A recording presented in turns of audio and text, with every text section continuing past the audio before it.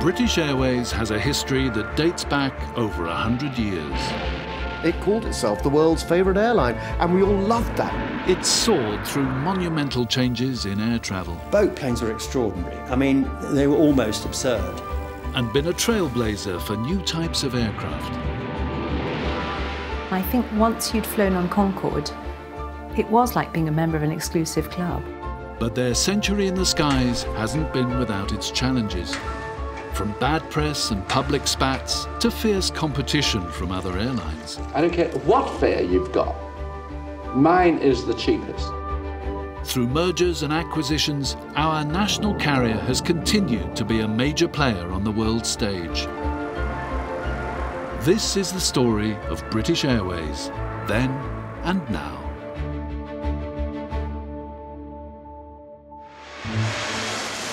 Each year, British Airways flies its 45 million customers to more than 200 destinations around the world. And at its home base of Heathrow Terminal 5, 600 flights depart and arrive every day. But the BA of today is a long way from the airline's more humble beginnings over 100 years ago. On the 25th of August, Aircraft Transport and Travel Limited began a regular daily service between London and Paris. British Airways can trace its origins back to the world's first ever commercial scheduled passenger flight, which departed from a military airfield at Hounslow Heath, bound for Le Bourget in Paris on the 25th of August 1919. It was a very, very important occasion, the start of something brand new and a new era for the whole of aviation, really. This is the place where flying really started, not at Heathrow, but here on Hounslow Heath. It was just an old cavalry ground. The army had been based here for centuries, but it was flat, it was near London, it was ideal. 2 miles southeast of today's Heathrow, Hounslow Heath was London's only commercial airport at the time. And that first air service was run by BA's predecessor, a small private company named Aircraft Transport and Travel, using an ex-World War I plane. It was a DH4, it was a fabric and wood aeroplane, had an open cockpit, single engine, and they'd actually been designed in the First World War for bomb drops, so they weren't really a passenger aircraft. It was a strange choice, really, for the first flight of an international airline. But it was to be this first flight that would go down in history. We're very fortunate in having a full account from the pilot about the journey. He said, "It was a grim morning with heavy rain and practically no visibility. Conditions were sticky over the outskirts of London, and with the compass swinging constantly through 45 degrees, Lawford, the pilot, hedge-hopped all the way to the coast. Over the channel, he flew at no feet, narrowly missing a lightship. On landing at Le Bourget, the gendarmerie approached, kissed the pilot and said, 'Alors, mon vieux, bien fait? Votre passeport, s'il vous plaît.' The flight had taken 2 hours and 15 minutes. Today, the flight time to Paris is just over an hour on modern, efficient aircraft. And unlike those early passenger flights, customers' comfort and safety is now of paramount importance to British Airways. Now, each one of the airline's 16,500 cabin crew receive training at their state-of-the-art Global Learning Academy. Welcome to the Global Learning Academy, and we're in the safety hall. As you can see, full of equipment, and this is where we do the majority of our practical training. So you're trying to get that bit in and up? We're training our cabin crew here on vital skills that will save lives on board. This is the captain, this is an emergency. Brace, brace! Brace, brace! Under the watchful eye of our trainers, we make sure that not only do we teach them the theory, but then we give them lots of opportunity to practice and practice and practice. And they won't leave here until we're confident that they understand how to operate all of the equipment that we have on board. Press the orange shock button now. Shocking now. Shock delivered. Some of this equipment is very recognisable. This is a slide raft. So this is the famous, can you take your shoes off please? Don't take your hand baggage and come down the slides. So we teach our cabin crew how to safely not only come down the slides themselves, but to get our passengers down the slides. While other more high-tech offerings are recent additions to the safety hall. The aircraft is a new piece of equipment that we've built. It allows us to simulate what it's like to be inside an aircraft, because obviously we can't always take our new entrants to practice on aircrafts as maybe we would like to. So what we do is we build replica aircraft which allow us to get the crew to experience every element, not only of service, but also of managing our safety routines. The wonderful thing about the aircraft is it allows our crew to control that from an iPad. They can make the plane turbulent, they can set the doors to automatic, they can drop oxygen masks. This is the captain, this is an emergency. Brace, brace.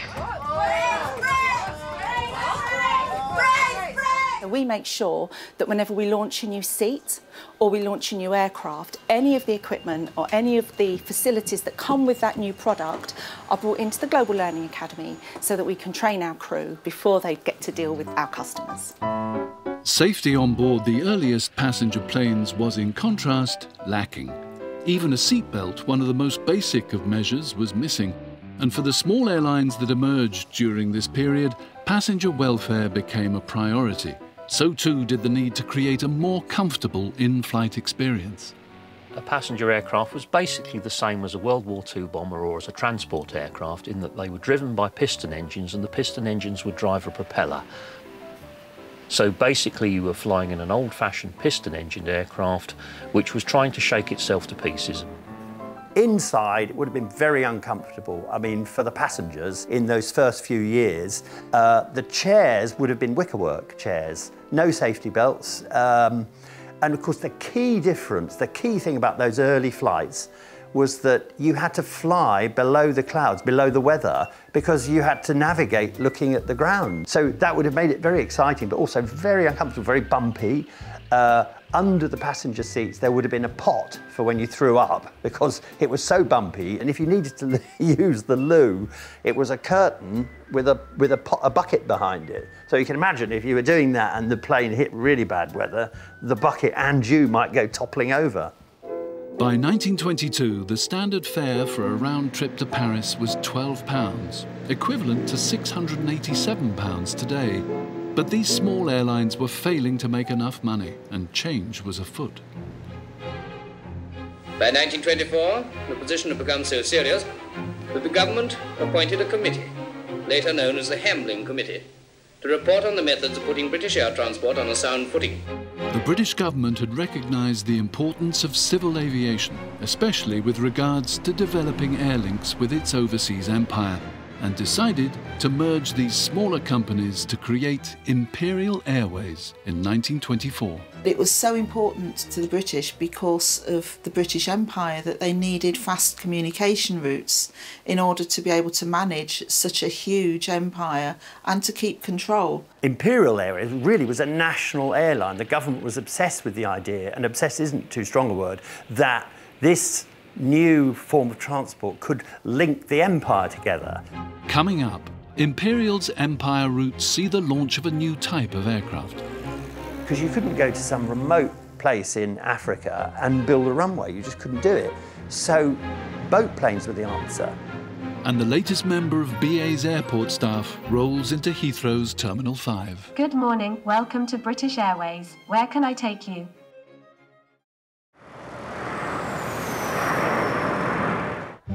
British Airways is the largest international carrier in the UK. It now travels to 80 countries around the world with 800 flights a day, which are controlled here in the Global Ops Room. Global Ops is overall in control of delivering the operation 24/7, and it's the on-the-day operation, and pulling together all the key pieces, so the aircraft, crewing, to make sure that we operate all of our scheduled services and delivering them for our customers throughout the day. Flight planning are over here. This is our team that will plan all the routes for our services. So it's fuel and how much fuel they need to make that trip. They work very closely with our load control department, who will plan the weight of the aircraft to make sure the aircraft's balanced to take off safely. Back in the 1950s, BOAC's monitoring of their fleet of around 50 planes was a little more basic. Here in movements control, the world is at their fingertips. They turn messages picked out of the air by radio or sent along transcontinental cables into a running record of every speedbird on the global air routes. Now, global ops use a highly sophisticated computerized system to monitor BA's flights. This is Movement Manager, which is our aircraft tracking system. So our ops controllers use that. And it will show you where every aircraft is and what sectors it's doing for the day, its time of departure, time of arrival, which aircraft it's turning around to, and it'll also give us details of flight crew. But as the nerve centre of the whole British Airways operation, the smooth running of the airline rests on the team's shoulders. Our customers expect us to be punctual, but we also plan all of our resources, and our entire flying programme is built around us operating on time. So for us to be able to keep to those schedules, we've got to deliver a punctual operation. So a minute at the start of the day could turn into 25, 30 minutes by the end of the day. And we're constantly changing the plan throughout the day. But back at the birth of Imperial Airways in 1924, they faced an entirely different problem. Confronted with the huge task of creating a new route network throughout the empire, they'd inherited a fleet of single-engine aircraft completely unsuited to the job. The answer was a bold new design, the HP-42. So they specified it must have 4 engines. By 1928, that was a stipulation by Imperial Airways, and that was to make air travel safer, because if you had an engine failure, you still had another 3 engines that are running that's going to get you to your destination. So that improved safety and reliability. These were the first 4-engined airliners in the world. They wanted Hadley Page to design a specific type of airliner. They wanted something much bigger than they already had. What they came up with was this truly humongous airliner at the time. There was nothing else like it. It was the biggest airliner in production. It was actually the biggest ever biplane airliner. It had a huge 130-foot wingspan. The first time it had an enclosed cockpit for the pilots. Up until then, all the cockpits of airliners were open to the elements. So in the winter, pilots are getting snowed on, rained on, and they still got to try and fly an aircraft and navigate at the same time. With up to 38 seats, it was the airline's biggest plane, and inside it was the height of luxury. Imperial Airways were very clear that the cabin should be of a very high standard to attract their premium passengers. So it really was what we really consider as an airliner. We can actually see those components that we have in an airliner today. So a proper cabin designed for passengers and their comfort, support services with galleys and a steward to actually serve the passengers, as well as new technology with the engines. It wasn't particularly fast, it cruised at 95 miles an hour. But for Imperial Airways, it was extraordinarily successful. It was actually the airliner they used to establish all the long-range routes, so going down through Africa, through the Middle East and Far East, and eventually to connect up with the Australian services. So it was a very capable airliner. But whilst today a flight to Cape Town from Heathrow takes just under 11 hours, these early journeys throughout the empire were very different. They couldn't fly as far as nowadays, so they went in stages. So it was been really, really exciting and romantic to fly to Paris, to Rome, Brindisi, Alexandria, Khartoum, all the way perhaps to India, and then to Cape Town in South Africa as well. Because it wasn't very high, you could sightsee through the windows and you could stop at all the different places on the way. The first Imperial Airways flight to Johannesburg in 1932 took 11 days, with 28 stops en route.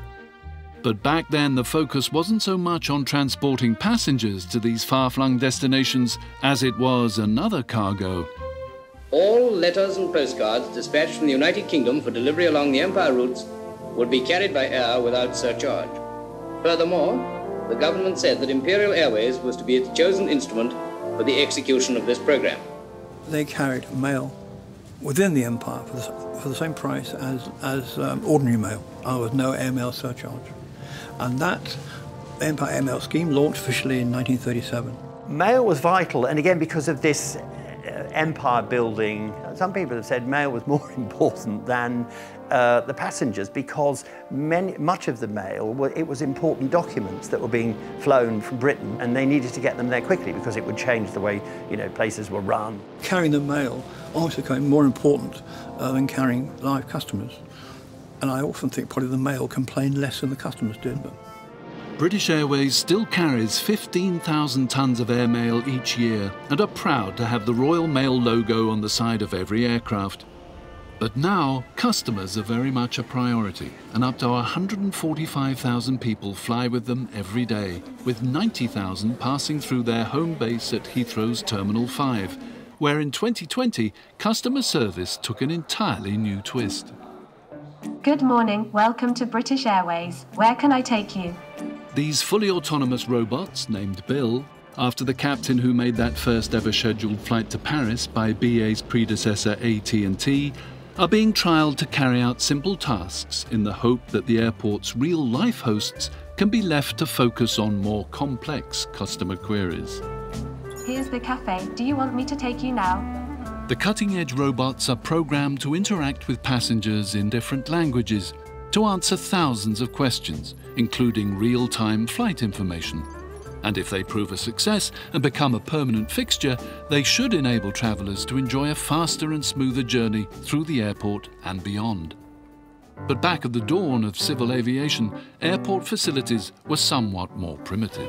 In the spring of 1920, Croydon Airport was opened for the operation of cross-channel air services. The former World War I military airfield at Croydon took over from Hounslow Heath as the site for Britain's international air travel.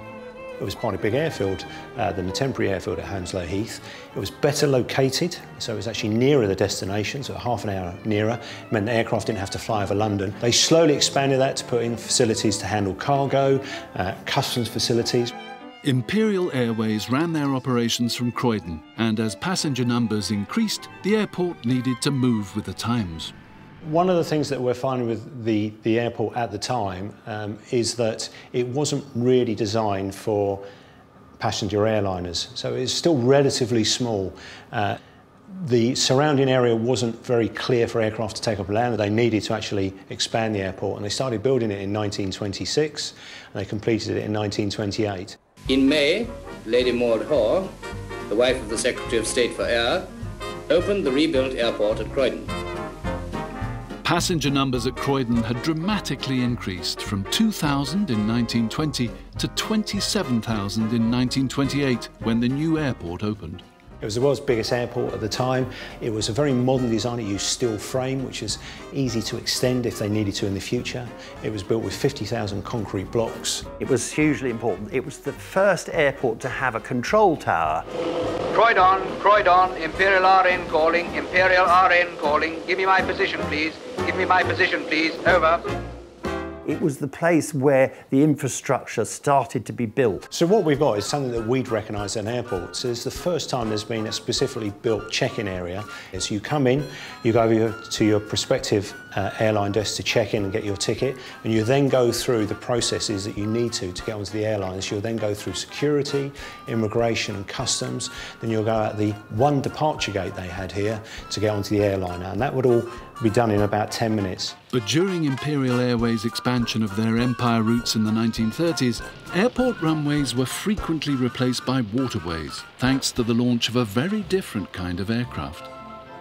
Because you couldn't go to some remote place in Africa and build a runway, you just couldn't do it. So boat planes were the answer. Because there were so many lakes down through Africa, it was easy. You just did the same leapfrogging thing, landing every night on lakes. And then you didn't need the infrastructure. So when they left Britain, they took off from Southampton on the sea, and then were able to land on the sea or on large lakes, stops along the way. These flights teach the men how to select a suitable stretch of water on which to alight in the event of a forced landing, a situation which might arise when they are flying on the Empire route. But it wasn't always plain sailing for the new flying boats. It needed about a mile of water to take off, so it had to be quite a big lake. The idea was that, it meant that you didn't have to build airfields. But of course, that also left you with a problem that you've got to find a bit of water to land on. The introduction of these new flying boats also meant it was back to school for their crews. Not only did they have to know how to fly, but they also had to find their sea legs. After this, they go on to larger three-engine machines. First, the men take a course in seamanship. They're taught how to make knots and splices. Then they learn how to handle a sailing boat. So the flying boat pupils keep on taking off, landing and taxiing until they can do so perfectly. But for passengers, at least, these flying boats would offer a spectacular experience. You see, it's my birthday, and Captain is going to show me around the flying boats for a treat. OK, Sonny, I'll check up. Ultimate in luxury, and the crews who flew the seaplanes, the boats as they call them, were very, very proud of that. Ever been up before, Michael? No. Am I coming? Oh, Captain Wynne, am I really coming with you? Definitely. After all, it's your birthday. Oh, I see, that's wonderful. And from the passenger experience, it was probably the most unique sort of flying that there has been, because they would fly during the day and they would land somewhere suitable, and they would all, together with the crew, go and stay in an extremely nice hotel for the night, and then they would set off again in the daylight the next day. It took a long time to get anywhere, but it was a very superior experience indeed. Speedbird calling Southampton Pinnace. May we take off? May we take off? The boat planes were, even by the standards of travelling first class today, boat planes were extraordinary. I mean, they were almost absurd. There were two decks. One deck you had to take, they took the mail, and the other deck, the passengers. And there was a library on these boats, actually a library, fully stocked. You could sleep in a bed. There was built at the side, a bit like going up in a balloon with a basket. There where you could open a door while the plane was flying, step out onto a prom deck and sort of wave to the antelope as you flew over. By 1950, the reign of the flying boat was over, thanks to the rapid development of airfields across the world, and they were about to be replaced with a new dawn in aviation. The jet age had arrived. Coming up, the Comet revolutionises air travel. It was nothing like passengers had ever seen before. And pilot training then and now. The simulators before that, literally just a box on legs to start with, and then all the way to these modern sims that are multi-million-pound pieces of device.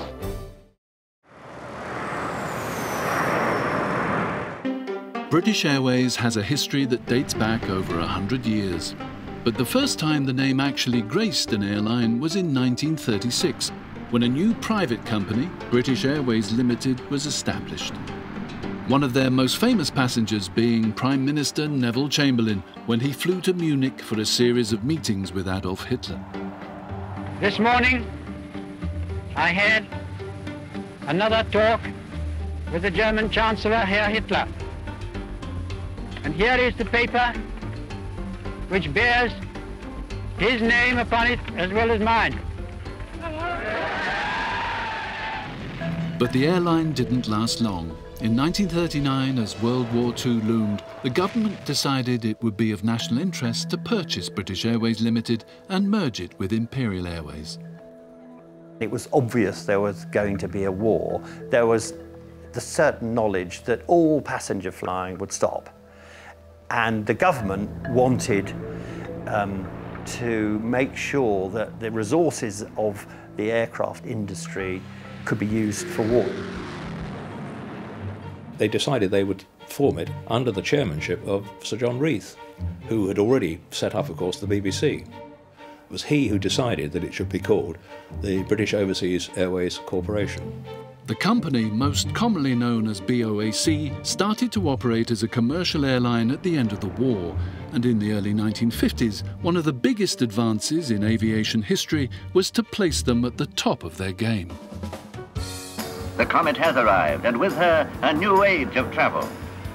On the 2nd of May 1952, BOAC operated the world's first pure jet scheduled passenger air service from London to Johannesburg, flying a British-built de Havilland Comet 1. De Havilland realised during the war that if they were to retain any sort of an edge in passenger transport after the war, they couldn't carry on with piston-engined aircraft. They had to go for the jet engine instead. And so they put a lot of effort into designing and developing the world's first jet passenger aircraft. A jet engine, it works on a completely different principle to a piston engine. You're not burning fuel inside a cylinder anymore. You're sucking air in from the air intake, you're compressing it, and then you're burning the fuel continuously in a combustion chamber, and as it rushes out the back as very, very hot gas, it rushes out at a much faster velocity than it goes in, and so that velocity coming out generates the thrust which pushes the whole engine forward. With this, the Comet completely revolutionised air travel. It was the Concorde of its day, really. Prior to that, piston-engined aircraft were slow, they were noisy, they vibrated. The Comet, when it came along, flew fast, it flew high, it could fly over the weather, it was smooth inside. No, this is not a new gambling game. It's just a way of proving the remarkable absence of vibration during flight. This factor and the lack of engine noise in the cabin constitute a real advance in air transport luxury. When BOAC inaugurated the first Comet jet flights, it was nothing like passengers had ever seen before. They were at their destination half the time and in much greater comfort too. Now you're climbing, swiftly, steeply, with the jets at full power. But there's none of that blocked-up sensation in your ears. The pressure system in her cabin keeps you comfortable, all the way up to 40,000 feet and down again. After the initial success of the Comet 1, 2 crashes caused the entire fleet to be grounded. Structural failure was found to be the cause, leading to a complete redesign of the aircraft. The Comet emerged as a very much improved and very competitive and very successful airliner. Comets flew all the way around the world until the 1990s. Although groundbreaking at the time, the Comet is still a world away from the newest members of BA's fleet, the Airbus A350 and the Boeing 787, which have both been built for comfort, distance and efficiency. If you stepped on board a Comet, it was very much, it had the feel and the look of an old military aircraft. Our new aircraft are incredible. Just look at the wing on the 350. I mean, it's beautiful. It's literally, it was shaped off looking at birds, and it changes in the air to give the most efficient wing, which is, it's incredible. So it reduces fuel burn, it reduces CO2 emissions. And also with new engines, they're very, very efficient and they're very quiet as well. If you see a modern aircraft take off, it's really, really quiet. Both of these planes are lighter thanks to the introduction of carbon fibre to their structure, meaning they are able to travel further and help reduce the airline's £2 billion annual fuel bill. It also has benefits for passengers too. You can put really large windows in, which is fantastic for our customers. And you don't need window blinds, you can use electronics to mist out them. And the lighting in the cabins now, there's science around what the lighting's like so that you get a better night's sleep. And the cabin air as well it goes through filters and it's cycled, so it's fantastic. With humidity's better, and it's all focused on making the customer experience something fantastic. And that's what these modern aircraft give us. The first plane to truly transform customer experience in aviation as a whole was the Boeing 747, introduced in 1971. The first jumbo jet opened up air travel to the masses and led to the major rearrangement of the stands at Heathrow's Terminal 3, along with the check-in facilities to handle the larger volumes of passengers. By the time BOAC and British European Airways merged to form British Airways in 1974, there were 15 747s in the newly formed airline's fleet. Well, the 747 has been a revolutionary aircraft. It's hard to believe it's been around for about 50 years now, but this wide-bodied aircraft, a double-decker with the hump on the front, it really did open up the skies to long-haul travel for many people who couldn't travel before. Immediately there were 350, 400 seats, which was almost tripling the seats available. And I think that initially most airlines had quite a job to fill them, and of course they responded by reducing the fares, and so that's when it started to change. It definitely brought the price of travel down, and it got the publicity for people to think about it, to stop it being a rich man's preserve and start it being for every man. When I joined the Jumbo, we had 30 aircraft and it was the biggest jumbo fleet in the world. It is beautiful to fly. I always loved it. It's just something, some people felt that way about Concorde, but for me, I would fly it and I'd do a flight to Bangkok and you'd all get off and you'd look back and you think, I was part of the team that brought that here. It's just lovely. It was just a fantastic aeroplane. Lots of things changed because when I joined BOAC, we had to have navigators' licenses and we had to do our share of sticking a sextant at the top of the aeroplane, shooting stars, drawing lines on maps and guessing where you'd been. When the Jumbo came along, the great difference was you actually knew where you were. It basically had three what are called inertial platforms, which you basically told them where they were on the ground before you set off, and thereafter they could measure every movement that you made and to calculate where you were in the world. It made life a lot easier and a lot more precise. It took away some of the sort of the skills, I suppose. With each new era in aircraft development, the role of the pilot has also had to evolve. I think that the modern aircraft just bring out a different set of skills. They give you so much more information now. It's just at your fingertips, and all this information is there to aid and help the pilot to know exactly where they are and how they're flying. Collision avoidance systems, whereby we can see other aircraft in the air, and it gives you guidance. The aircraft talk to each other so that they avoid each other. All those sort of technological advances actually aid the pilot and aid safety as well. Now stepping into the futuristic cockpit of the A350 simulator gives a glimpse into the world of today's pilots. You can bring up all sorts of systems. So in the old days, you'd get the old manual out in the Comet and you'd look through, oh, we've got a hydraulic problem. Now you can bring it up and live look at what's actually going on with the undercarriage or the electrics or the gear. All that information's there to help you. You've got computers to work through calculations. Again, in the old days, you'd be sitting there with your pencil and working out different calculations, whereas you've got computers to help you do that. If I was a pilot from the 1920s or from the early era of flying, I think they'd be quite blown away by everything they could see, but they would recognise a lot of things. They'd recognise that, you know, these are thrust levers, you know, and that's just the same as an old aircraft way back that they would push forward as well. They'd recognise that they've got an undercarriage which is the same, and they have flaps that are the same. So lots of it, you know, the computerised bits would be different, but the actual instrumentation, they would get to recognise that fairly quickly, and it would definitely, they would sit here and think, yeah, this is an aircraft. You know. These early pilots were mostly former military men, with the battlefield their training grounds. However, by the 1950s, with their numbers diminishing, BOAC and BEA recognised the need to create their own air college to train new recruits. It started here, the College of Air Training, at a place called Hamble on the south coast of England. Getting in wasn't easy. Of all those who apply, only about 1 in 10 is lucky enough to come here for 18 months training. Former BOAC pilot Eric Moody was one of the lucky ones chosen to attend Hamble. They set off BOAC and BEA to make that the Cranwell of civil aviation. And it was modelled on that totally. It was a very good level of standard of training down there. And we were trained as civilian airline pilots, not as trained killers.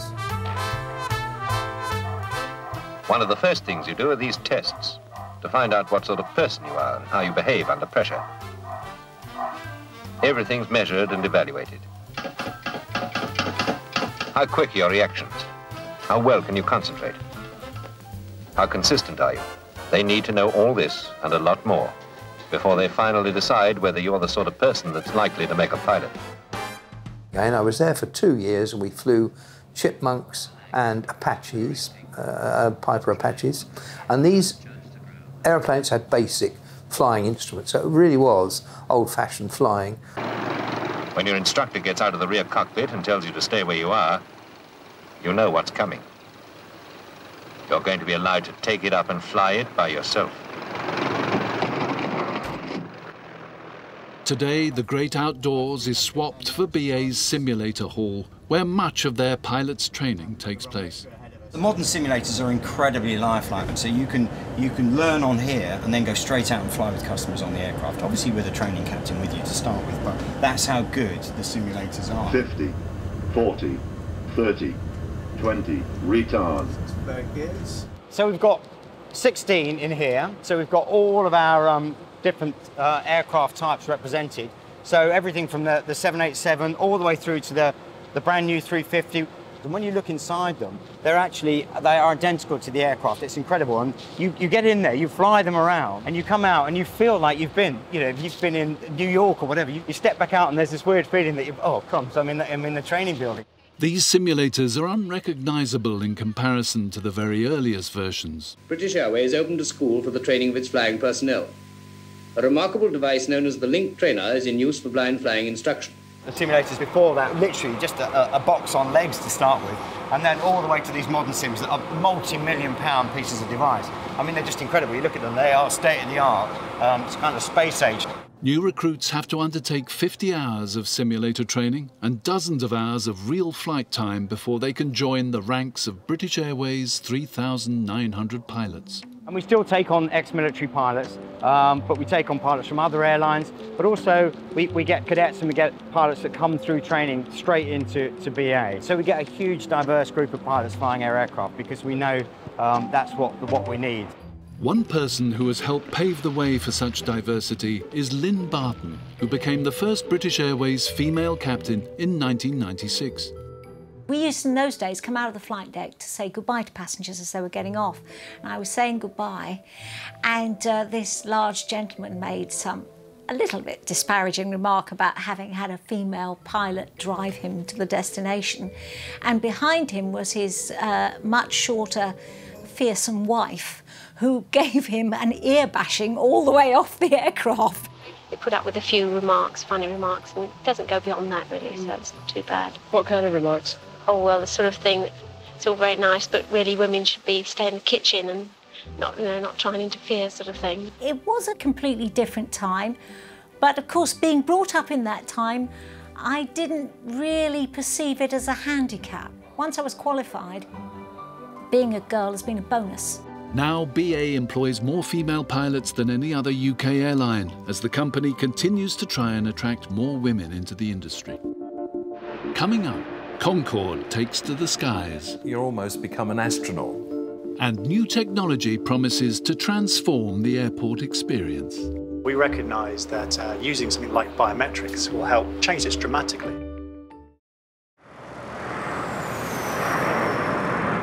Since the first flight by British Airways' predecessor, AT&T, in 1919, the airline has grabbed many a headline. But perhaps its biggest splash was in 1976, with the introduction of the iconic supersonic Concorde, an aircraft which soon had the most sought-after seats in the sky.